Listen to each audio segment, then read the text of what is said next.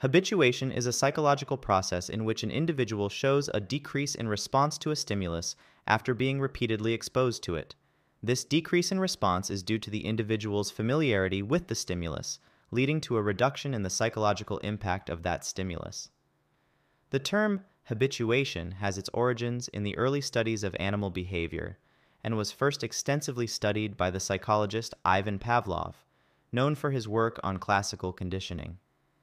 Habituation is considered one of the simplest forms of learning and is a fundamental adaptive behavior that allows organisms to ignore irrelevant stimuli and focus on important ones. There are three main steps involved in habituation. The first step is the repeated exposure to a stimulus. This involves presenting the stimulus to the individual multiple times in a controlled manner. The second step is the observation of a decreased response. As the individual is repeatedly exposed to the stimulus, their response to it gradually diminishes. This decrease in response can be measured through various physiological and behavioral indicators.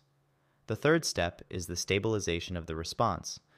After a certain number of exposures, the individual's response to the stimulus reaches a stable, lower level, indicating that habituation has occurred. This stable response shows that the stimulus no longer has the same impact as it did initially. Here are two examples of habituation.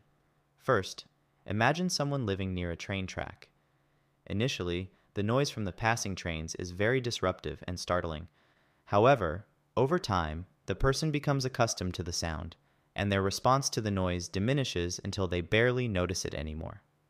Second, consider a person who initially finds the smell of a particular perfume overwhelming. After being around that perfume frequently, their sensitivity to the smell decreases, and they no longer find it as strong or bothersome. Let's look at three benefits of habituation. First, habituation helps individuals and animals conserve energy and attention by allowing them to ignore repetitive and irrelevant stimuli. Second, it aids in focusing attention on novel and potentially important stimuli, enhancing survival and adaptation. Third, habituation can reduce stress and anxiety associated with repeated exposure to certain stimuli, promoting better mental well-being. Now let's explore three criticisms of habituation. First, habituation may lead to the neglect of important stimuli that could become relevant in changing environments, posing potential risks. Second, the process might take a long time, requiring numerous exposures to achieve a significant decrease in response, which can be impractical in certain situations. Third, habituation might not occur uniformly for all types of stimuli, with some stimuli remaining consistently bothersome despite repeated exposure.